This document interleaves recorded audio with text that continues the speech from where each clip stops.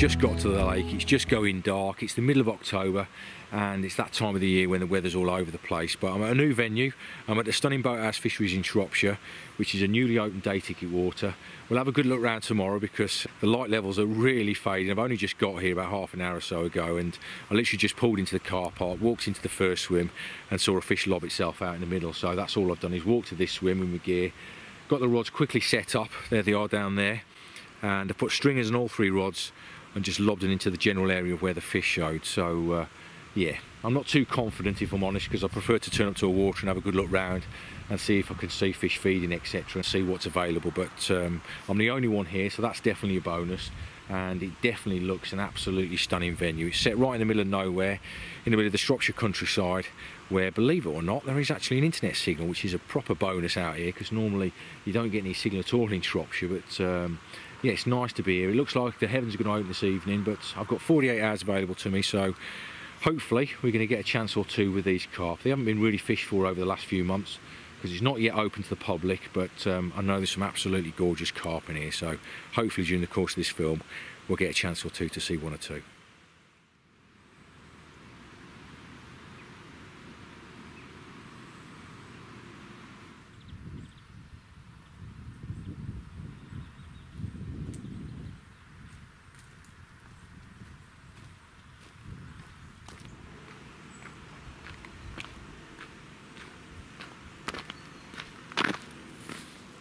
Morning, and yeah, not a great deal to report last night other than an absolutely awesome sleep. It's so quiet and picturesque down here that you could hear a pin drop. There's owls in the trees behind me as well, so very nice setting. But as predicted really last night, I didn't get anything at all.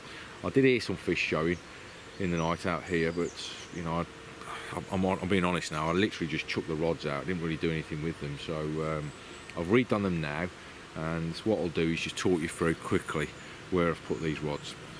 There aren't many features out in front of me, so the fishing isn't that technical. The left-hand rod, I'm fishing roughly towards the boathouse, about 40-50 yards range. It's around about 6 foot in depth there. There's a little bit of weed dotted about, and all I've done is spotted a little bit of pellet and sweet corn out there and fished a PB pop-up over the top.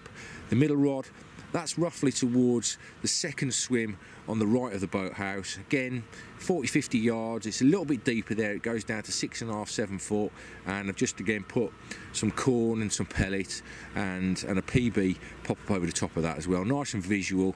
And then the right hand rod, that's down towards the sluice on the right hand side here. That is the deepest area of the lake. It goes down to 9 foot in there, and I did see a fish show in that area about half an hour or so ago. And with that one, all I've done is walk down to the margin to the right and put a bit of corn and some pellets over the top of that as well, again with a PB pop up on that, so it's nice and visual. I'm fishing for 1 bite at a time, and it certainly looks a lot more favourable today to get a carp.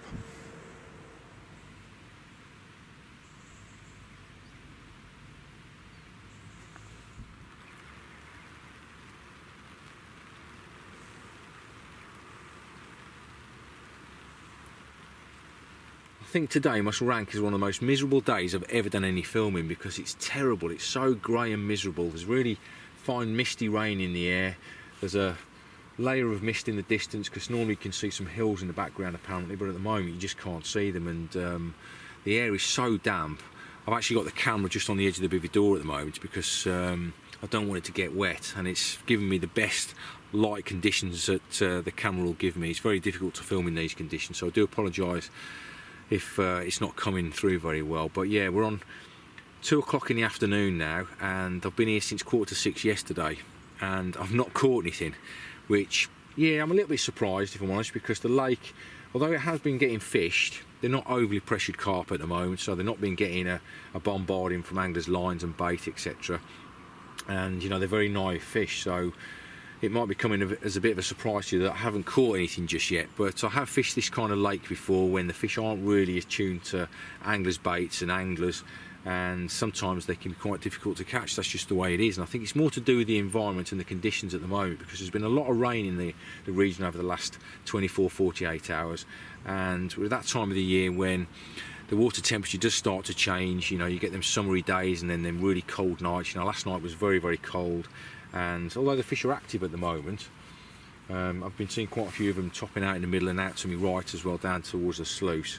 I do think that we're just waiting for something to click more than it's actually something that I'm doing wrong. You know, I'm fishing very simple. I'm using pellets, sweet corn with a little bit of boilie out there, and I'm the only one on the lake as well. So you know, I'm dropping these rods right on the fish, and I've not yet caught anything. So I don't think it's down to what I'm doing. It's more to do with the conditions. And you know, people might find that surprising because they are very naive fish, but trust me, it's happened to me quite a few times in my career when I fish these kind of waters, when they're not yet open, they're not overly fished for, but they are quite tricky to catch. But I've got 24 hours left now, so I'm still very optimistic that something will happen, and this rain is due to change in the next few hours, and hopefully we might get a little bit of sunshine, and then we can actually put a fish or two on the bank. But yeah, it's not going well at the moment, but I do think it will change.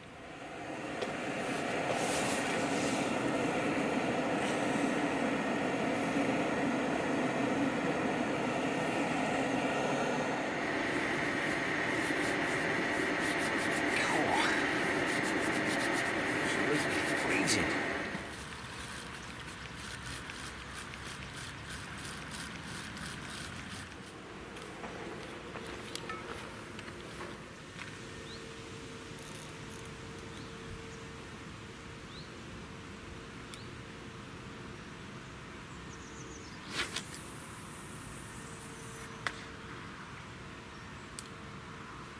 Right, I'm here with Alex then, who's now had the fishery for about 18 months or so, ain't you, mate? Yeah, I mean, John and Louise took over the lease last year, so we've basically come in, we've assessed the situation, and we've basically just cracked on and done an absolute ton of work to make it as good as you can see today, you know, including, you know, obviously pegs, we've desilted the lake, we've removed tons and tons of silt, and it's just been a tiredless, hard summer that we've you know, we're sort of left with this beautiful scenery, really. Yeah, was there any original carp in it when you took over, mate? Yeah, I mean, a guy had it previously for about 15 years. It had about carp in for 10 years, as I'd say. Yeah.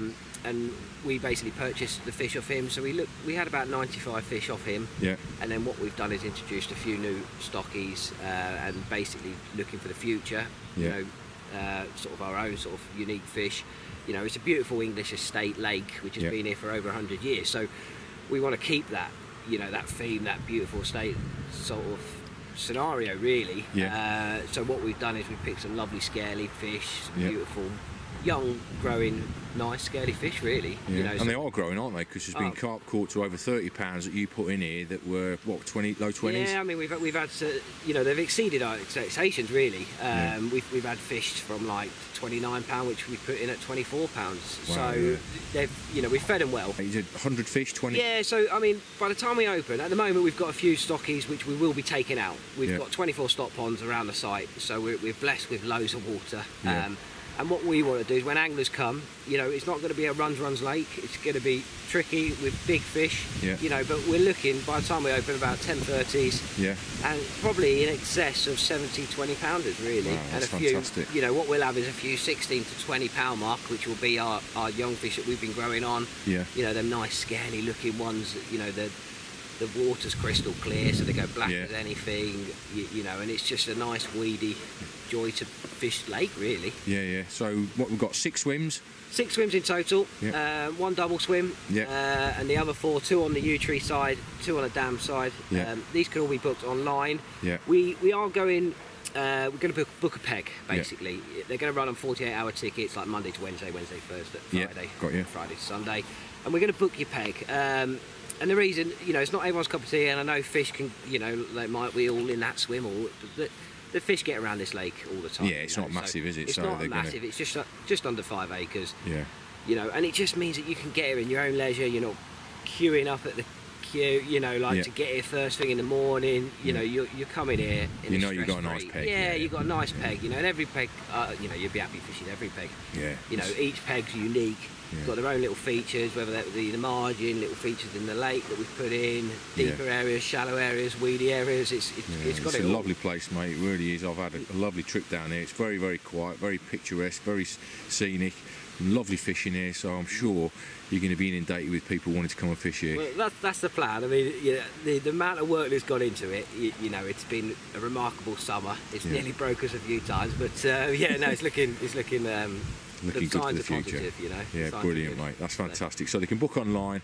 Website will be up and running very soon. Yep. And you've got an active Facebook page where people can keep up to date with things as well, haven't you? Yeah, and Instagram as well. And you know, there's lots of exciting things. Not only like with all the stock ponds that we've got with fish growing on. You know, we're looking at getting a pod on the double swim. You know, if that's viable, which will just make, you know, take it to another level. You know, and in the years to come, you know, the fish will get bigger. Awesome. They're well looked after.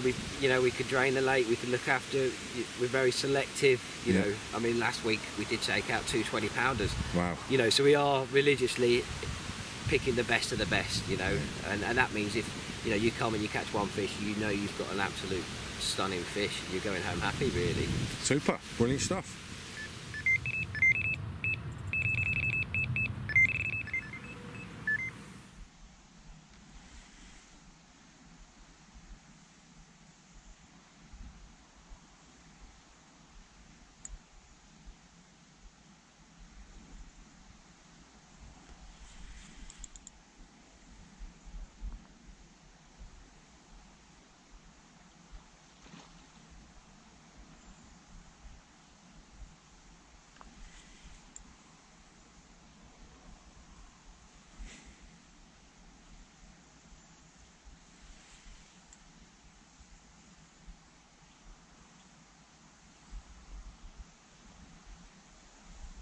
There's my first one, off the mark with a cracking little fully scaled. Proper chuffed because it's taken me over 24 hours to get my first bite. But that's carp fishing at this time of the year. Let's take a look at it on the bank anyway. See if I can hold him. Well, I'm off the mark with this little baby and it's an absolute stunner. And I'm going to keep hold of this one because I think Alex will want to probably take this one out and stick it in the stock ponds, but it's good to get my first carp, and after 24 hours obviously that's a little bit of a relief, but I'm sure we're going to get another one or two because the conditions today are a lot better than they were yesterday.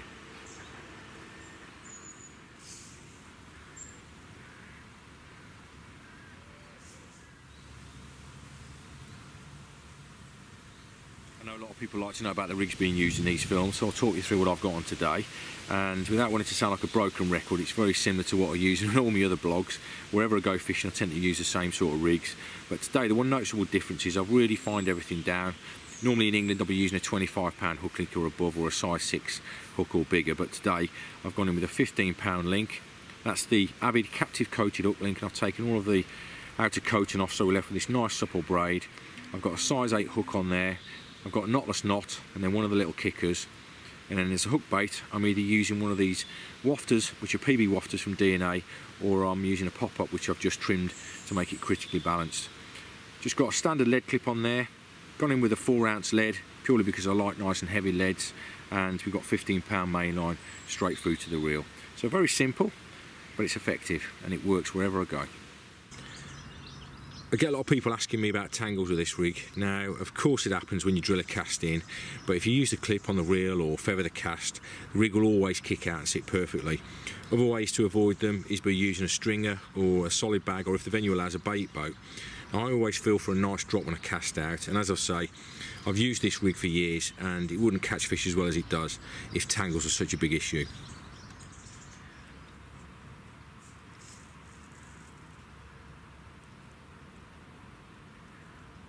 This month's product plug is the Avid Carp Storm Shield net and sling bag. Now everyone hates the smell of wet nets and slings, so this product is the ideal way of keeping your wet items locked away until you get home. The bag features a roll top design, security buckle and heat welded seams, which eliminates water and smell escaping during transportation. It's completely waterproof, so you get no drip whatsoever in the car so long as you've sealed it okay. It'll accommodate either landing net heads or retention slings, and you can pick them up off the net for as little as 20 quid if you shop around. For more info on this brilliant product, check them out at avidcarp.com.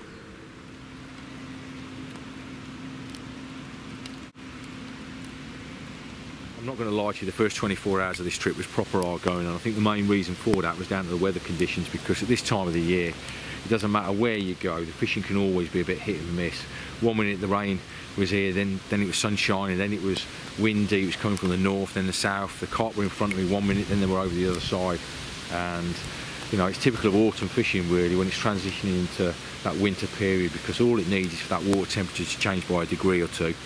and the carp start reacting a lot differently to what they were doing a couple of days before. But I've stuck with the simple approach on waters like this where the carp haven't seen a great deal of pressure. You don't need to use the most sophisticated rigs or fancy baits. It's all about keeping things simple, and that pellet and sweet corn approach with the simple rigs has worked out okay for me in the end. And it doesn't surprise me really either that all of my bites have come in a pretty short period, because at this time of the year your fishing can be very different to what it's like in the summer months. The carp start grouping up, they're very picky about where they're picking baits up from, and all three of my bites have come from pretty much the same area. So you know, we'll take a look at the biggest fish in a minute, which I've just got down there in the sling. But I just wanted to say that as a venue, this has been absolutely lovely being down here. It's a beautiful setting, it's a wonderful fishery, and it's got a fantastic future. So it gets a massive thumbs up from me, and it's a great addition for the day ticket carping scene. So good luck to Alex and John in the future. Let's take a look at this fish now. It's an absolute stunner, and it's a great way to end this session.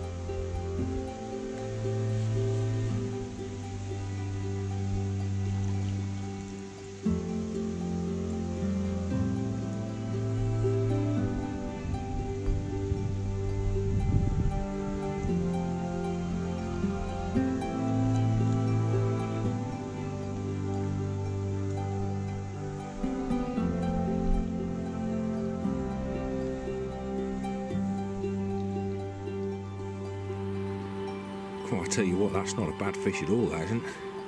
I bet you that is close to 30 pounds, definitely upper 20. It's got a right set of shoulders on it.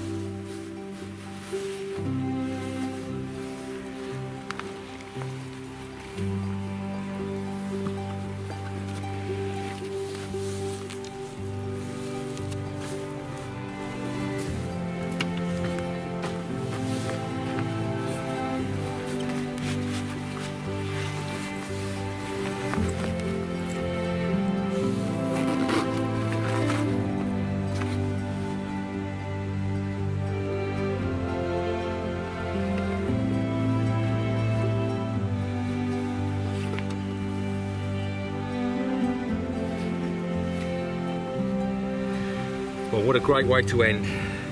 Biggest fish of the session at 28 pounds. A stunning carp in stunning scenery. And this is one really, really nice day ticket lake. And I'm sure it's going to make a lot of people happy.